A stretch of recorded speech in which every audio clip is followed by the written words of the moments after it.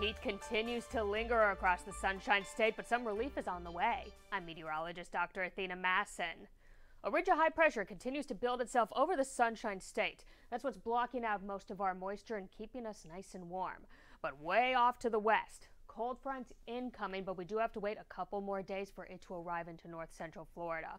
For this afternoon, our temperatures once again hitting near record highs, reaching into those mid-90s, 93 about in Gainesville, down to Ocala and down towards the villages at 94 degrees.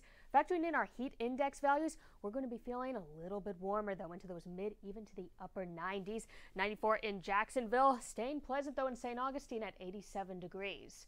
Now we do have the chance, very, very small chance of some isolated showers moving through the region. We saw this yesterday, feeding off of that heat inland. Most of those showers and thunderstorms should stay down to our south again, but we can't rule out maybe an isolated shower moving through Alachua and Marion counties. Again, most of that should stay down to the south and then off towards the First and the Space Coast.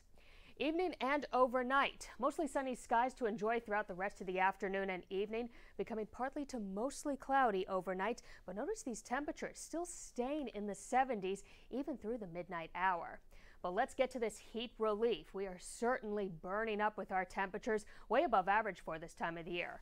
By Thursday, that cold front finally making its way into north central Florida. This should be occurring overnight Wednesday and into Thursday. Just ahead of it, scattered showers and a few thunderstorms will be possible. On the back side of that cold front, here comes that cooler weather. But notice though, on Thursday, by around the evening time, that cold front still lingering across north central Florida. So throughout the day Thursday, we have that chance of showers and thunderstorms, but it's all dependent on where that cold front lines up. If it's just to the south of us, less showers and cooler conditions. But if it's still to the north of us, we could be experiencing round after round of these scattered showers, even a few thunderstorms.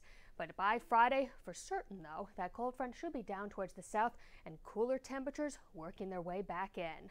As for your 6-day outlook, one more day of above average temperatures, and here comes that cold front increasing our rain chances, and by Friday, temperatures finally lowering down into those low to mid 80s.